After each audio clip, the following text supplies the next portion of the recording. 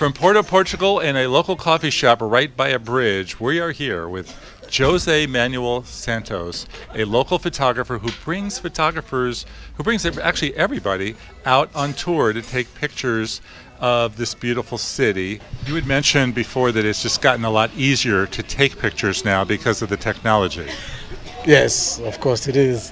You can take pictures with a camera, but also with a phone, and the quality today is stunning. So if you have a good eye, a good photography eye, well, sometimes you don't need to know much more to catch some beautiful pictures. So what's hard?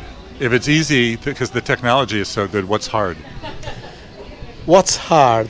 Probably to make a kind of personified take a look and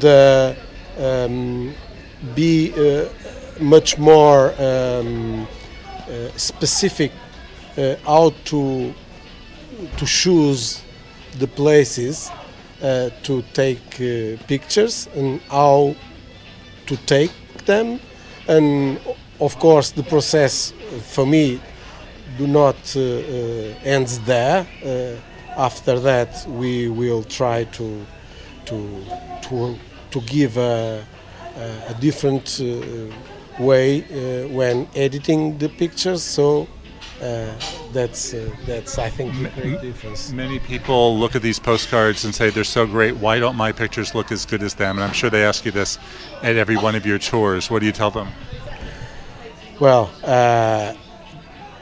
I think making good photography is not only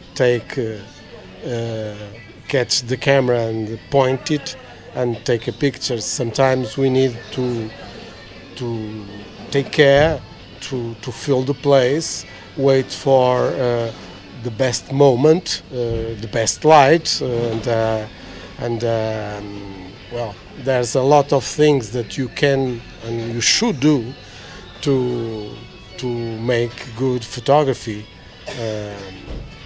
Jose Manuel Santos, Pictury Tours, Pictury Tours, right? .com? Pictury Photo Tours. .com, yes. Okay, and you can find you on Facebook, Instagram, YouTube, you name it, you're there. Yes, I'm there. All right, I'm there as well. I'm Jefferson Graham. Look for me on Twitter, where I'm at Jefferson Graham, Instagram, you name it. And thanks a lot for listening.